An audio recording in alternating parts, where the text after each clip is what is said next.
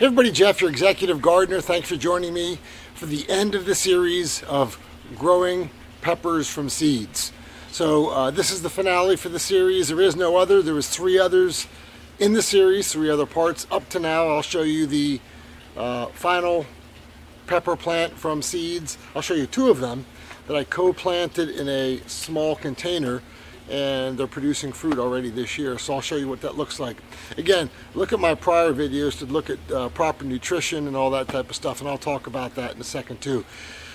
This has been a crazy week here in Houston, Texas, and most of you have seen in the news. We've had a record rainfall, 20 inches of rain, 16 to 20 inches of rain in one day. My thoughts and prayers are out to my friends and co-workers and everybody in Houston that have been flooded and had terrible loss with their homes. If you've never lived in Texas or Houston, many of you deal with different things, earthquakes and tornadoes. We get unbelievable storms here and unbelievable rain that leads to flooding.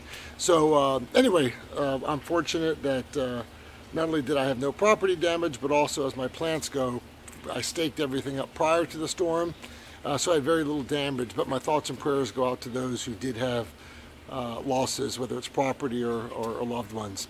Let me show you the final of the series, what the pepper plants look like, and that will make this series a wrap. Hold tight.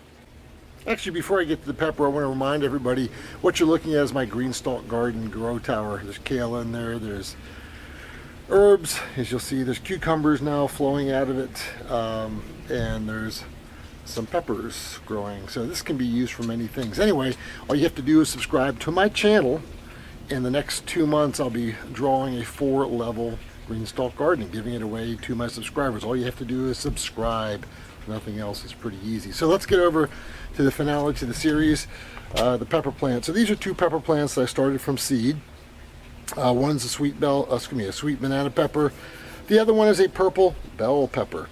So let's take a look at these and show you what's going on. I want to bring up a few points here. So keep in mind, you know, when you see pepper plants and you see them in the store, let's say you go to you buy them at Home Depot or one of those type of places, you know, you'll see 90 days. What you have to really keep in mind, pepper plants take a long time to grow, as I talked about earlier in the series. So if it says 70 to 90 days, that's 70 to 90 days after transplant. So it takes you, 8 weeks to 10 weeks, maybe to 12 weeks before you even get them outside. So pepper plants take a long time. So if you talk about ROI in business, return on income, return on investment, or other things, keep in mind that this pepper, this is a sweet banana pepper with beautiful peppers there. All of this came from one seed. And on this side is a purple bell pepper, and I'll show you some of the purple bell peppers here in a second. But all came from one seed. Pretty remarkable. The other thing that I've talked about in my growing pepper plants from seeds is pretty interesting. Let me back up a little bit. The one on the left, as you can see, is the bell pepper plant. This one, I did not clip that. So I usually clip my pepper plants to make them more bushy. So you'll see how much taller that one is than this bell pepper plant, which was clipped and is getting a lot more bushier. But they both have a lot of flowers. It's just that this one will have to be staked up a little bit more because it's taller, where this is more bushier. So it just depends. I thought this would be interesting to show you, even though it's 2 different varieties, the bell versus the sweet banana. There's a difference when you clip them. So let's take a look. So look at my previous videos. You'll see the nutrients I used, and I have quite a batch of bell peppers. This is the biggest one right here.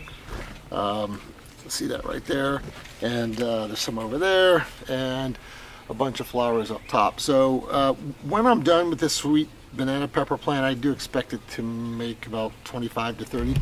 And I do have it, I should have shown you, in about a 20-gallon pot, and I kind of did some partnered planting with this purple bell pepper. So the purple bell pepper, look again how green those leaves look.